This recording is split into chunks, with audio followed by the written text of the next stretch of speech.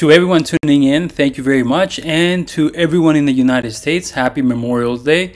I hope that your weekend was awesome. Now, the stock market will open on Tuesday, and we already know over the weekend that the debt ceiling is it has been agreed. All right, so both parties have reached an agreement. It will go for vote on Wednesday, if I'm correct. And if all goes well, we're done with the debt ceiling drama, and we can move on to the markets, and then later on the Fed, which hopefully, if it does just even a slight pause would be a temporary, a slight pause would add to a great summer, in my opinion, for a mini bull run.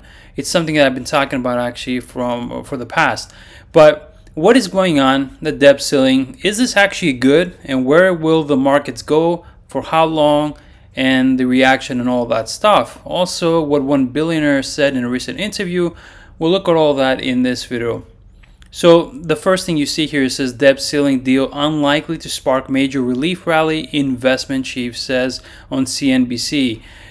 Look, it might not be the ultimate rally because we still have the Fed decision coming up in June for whether they'll have another Fed rate hike or not. And this investment chief is sort of right and sort of wrong. The debt ceiling deal that was reached and will go to be voted on is not a solution to the debt for the United States. It's not a solution. It's actually just a temporary patch until 2025, just to get so they don't have it in their way for the 2024 elections. That's it. It's it has a suspension in 2025. Basically, back in 2025, we'll be back again in this whole drama about what's going on. The $34 trillion that right now the United States owes, and by then there'll be even more and higher and so on. And the whole drama will continue again, and the markets will be rattled and so on. So we're going to have, in my opinion, a temporary small relief, a small, call it a bull run, which I think, in my opinion, is obviously more than welcome, and one to take advantage of and dump positions that you wouldn't want to hold for the long term anyways. Now, when we talk about debt, we have to understand that the whole world is in debt, but some countries more than others. Did you know that Japan is actually #1, the worst when it comes to debt to GDP ratio? That's it. I mean, not a lot of people would have thought about this, but Japan is the worst globally. Then comes Venezuela, #2. Greece, and so on.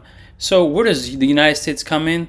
The United States is #11, guys. It's getting really close to being in the top 10 worst nations when it comes to debt to GDP ratio, right? It's #11 right now, and here you see the top 10.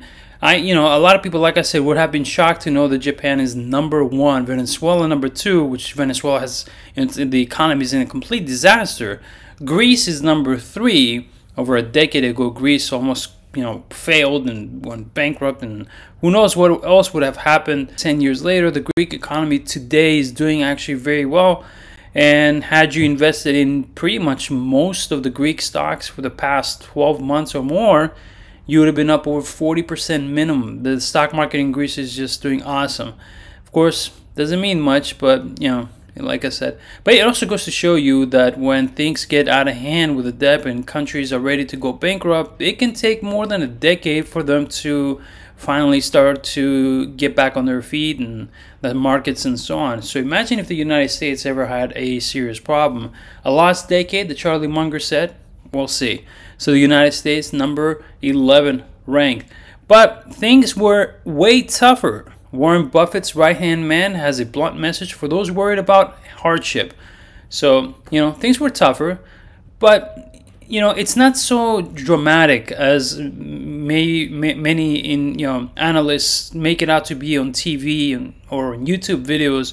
It really isn't. All you have to do is to start loving and following and studying Warren Buffett, his whole career. Warren Buffett has been through the worst, and he's been through worse situations than what we're at right now. He even has said it, and so did Charlie Munger.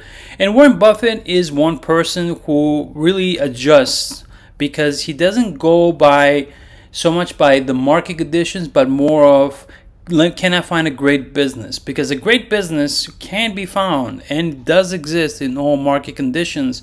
Occidental Petroleum was the latest, and I think that Occidental Petroleum by third quarter, fourth quarter, and going into 2024 is going to be stunning. The Dow Jones Industrial Average since 1983. This is the max chart, and this should also give us a lot of hope. And like I said, I know it's since 1983, but if you were to take and make a chart, get a chart, I should have gotten the chart of the the U.S. markets in general from the 60s, let's say. It would be pretty much this, the max chart, right? The U.S. has been through a lot. The economy of the U.S. has been through a lot of crazy, wild things.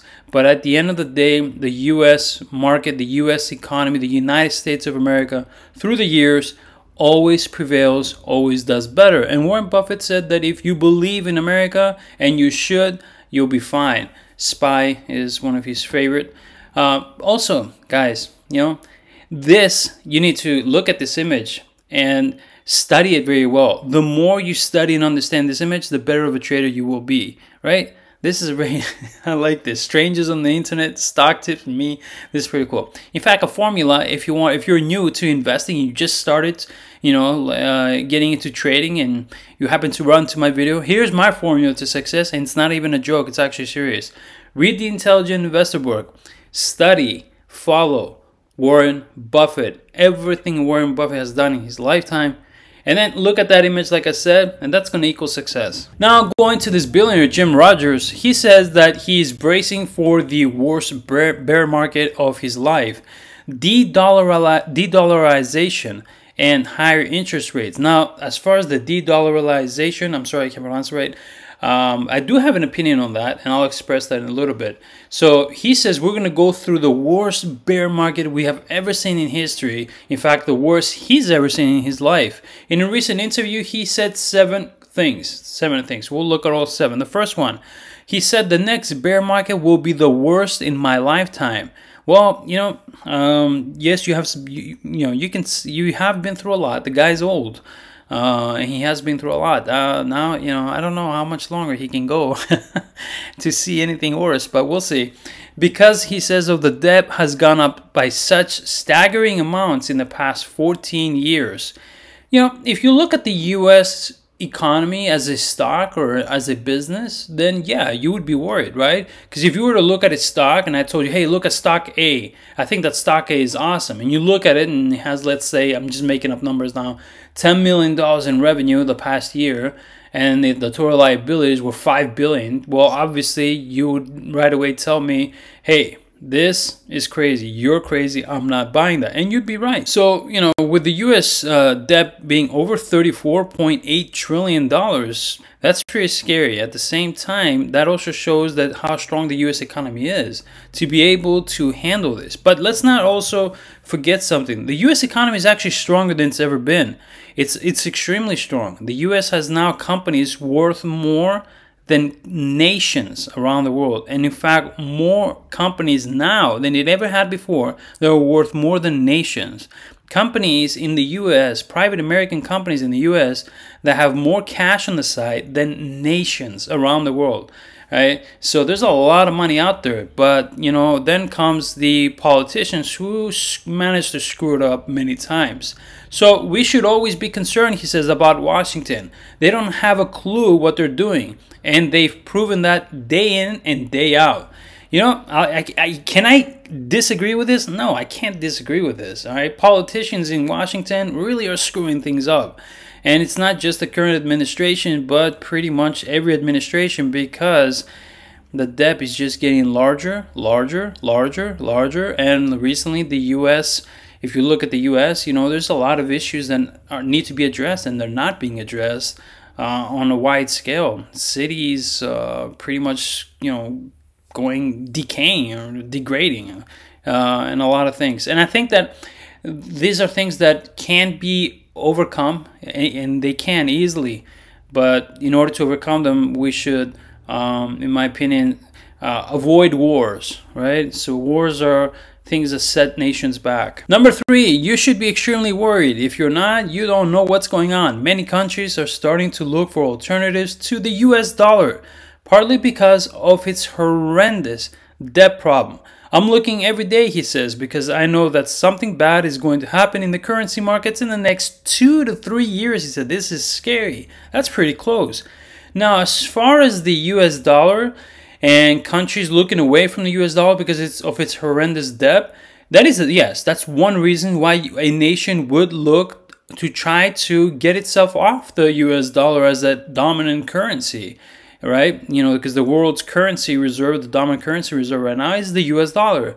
But it's not only the horrendous debt problem. I think, in my opinion, a more major problem is the fact that in the past decade minimum, the US has been using the US dollar as a, form of weaponization, let's say.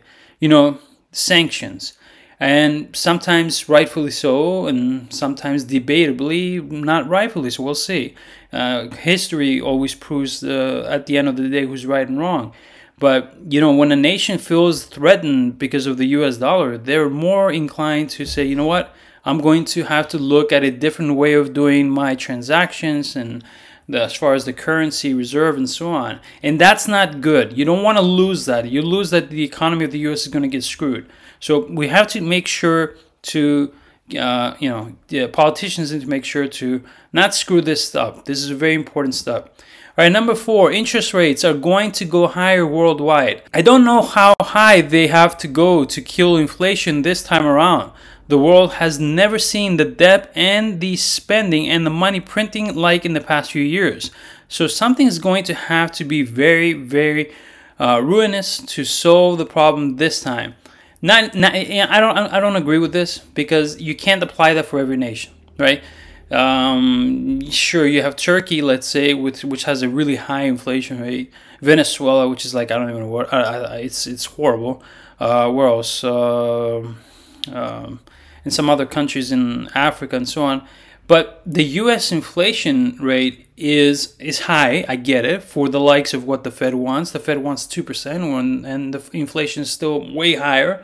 But it is going down, right? Right now, with what the Fed is doing, they're able to, reduce to bring the inflation down. They're bringing it down each month, every 6 months, the inflation is getting noticeably lower. So it depends. This is nation by nation, and the interest rates going higher will be again nation by nation, and how the inflation goes and the policies and whatever else might come up that affects it. So we'll see how this goes. It's not really a one formula universal thing. There'll be trouble in all the markets, he says. Prosperity markets, stock markets, bond markets, currency markets, everything. You have to learn about cash or selling short in order to survive what's coming. And this paints a picture of the absolute end to the world and in a universal, instant way. But like I said, if the U.S. manages to bring their inflation rate down to 2%, and I think the Fed will end up doing that, and if we can avoid recession, if we can avoid it at the same time, then this is not going to happen. At least not on the wide scale like it's Mr. Rogers says. So I don't think the world, he says, is going to convert to Bitcoin. It will be computer money, but it will be the government computer money. True. 100% I agree with that. Come on, the whole nonsense that Bitcoin is going to be the global currency and all that stuff. It was a good story and people bought into it and crypto went up and so on. But at the end of the day, if anyone still believes that, I don't know. Guys, seriously, no. A lot of nations have a lot of reasons not to accept Bitcoin, right, as a currency. So it's not going to happen, guys. It will be government money. It will be government digital money. All right. So I agree with that. Number 7, the best place to be when you have inflation is real assets, and real assets are commodities. True. And in my opinion, one of the best assets when you have inflation, and this is just my opinion, is crude oil. Oil is, I still believe in a recovery in the oil prices. And I feel that by the end of this year and going into 2024, oil will be a really good investment. And obviously for those who got in earlier. And so that's one commodity I'm very bullish on. Are you looking for a Discord platform that offers a first-class trading community? That's what you can expect when you join Bull Market Watch.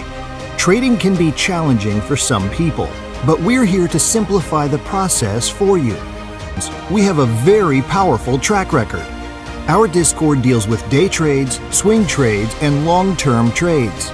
Hundreds of traders operate through our Discord, where we come up with stocks to trade for profits on the NASDAQ and NYSE.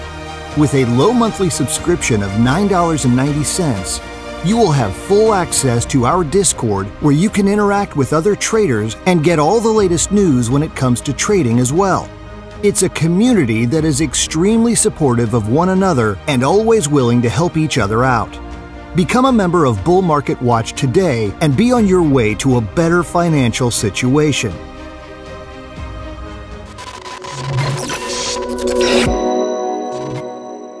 I'll end the video with this image again. Thank you very much for watching this video. If it was helpful to you guys, share the video on your social media networks. It really does help me. Hit the like button and join my Discord to help and support this channel. The link will be in the comment section below.